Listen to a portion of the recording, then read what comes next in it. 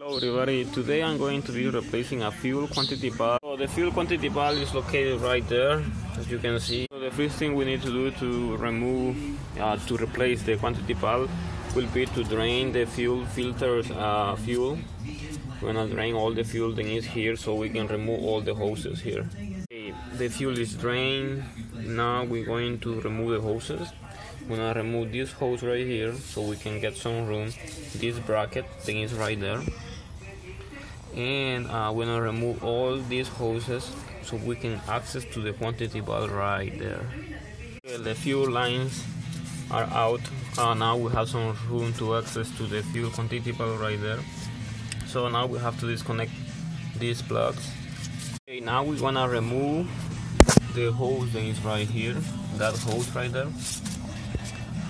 To remove that hose, we need to drain the coolant first, and then we're gonna remove the plate that is right there. This is the rear support plate of the fuel pump, so we can access to the bolts and are behind the plate. Okay, the hose and the plate are off. Now we can remove the bolts and are holding the quantity valve on place. There are 3 bolts. There is one right here, and there is another on top, and there is one behind the quantity valve. We're gonna use a T30 to remove the 3 bolts.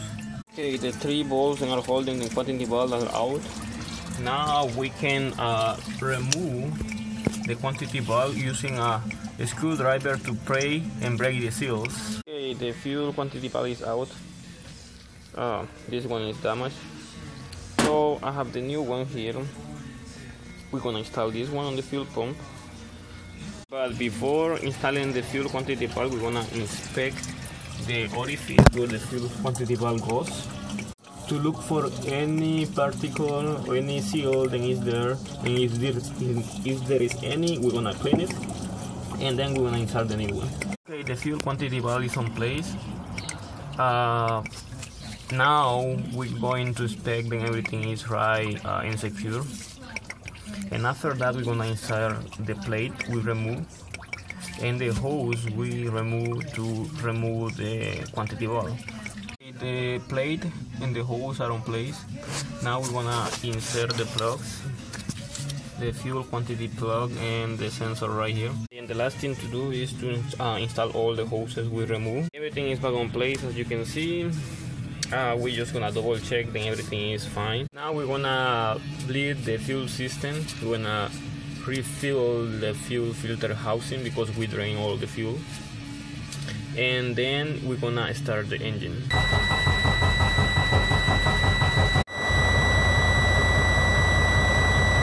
Okay, with the engine running, we're gonna check all the area we work to see if there is any leaks.